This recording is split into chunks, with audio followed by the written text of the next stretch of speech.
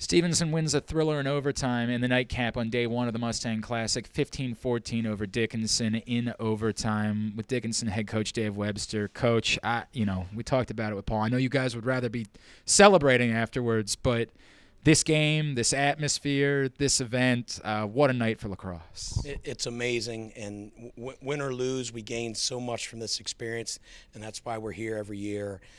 We're grateful for the opportunity. Stevenson, Paul do an amazing job, and it's just a blast to be here, and we're going to learn a ton from that tough loss tonight.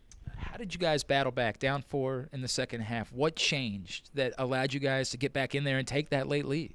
A lot of turnovers early on. We had a lot of turnovers at the very end too, but that was one of the difference. A little more poise, a little more not rushing so much, and that helped us get back in it. Lee Dunn, what a night for him, including some truly spectacular goals. How talented is this young man? What more might we be seeing from him?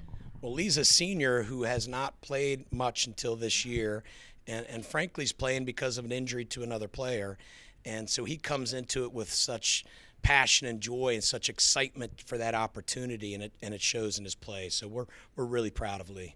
Dave, what's your message? You know, you guys have been on this 21-game regular season win streak, right? You guys maybe aren't – it's been a long time since you've taken one on the chin.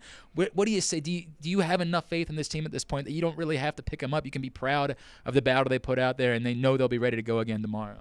Sure, we're proud, and my words to them right after the game immediately were that we talk about failing forward.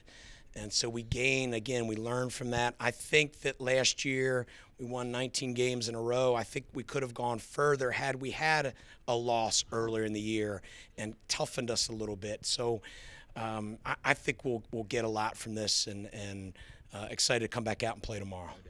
And, Coach, we always ask you about just being here, continuing to be a part of this event, this experience, and what it means for you, for the entire program at Dickinson, and, again, for the entire sport.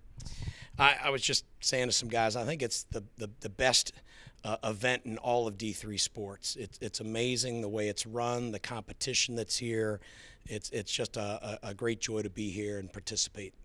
Coach, that was a treat tonight. I think every single one of us that was able to watch that game, we are grateful to have seen that. That was a lot of fun. We'll see you back out here tomorrow. Thank you for taking the time for us. Thank you, guys. He's Dave Webster. I'm Glenn Clark. GoMustangSports.tv.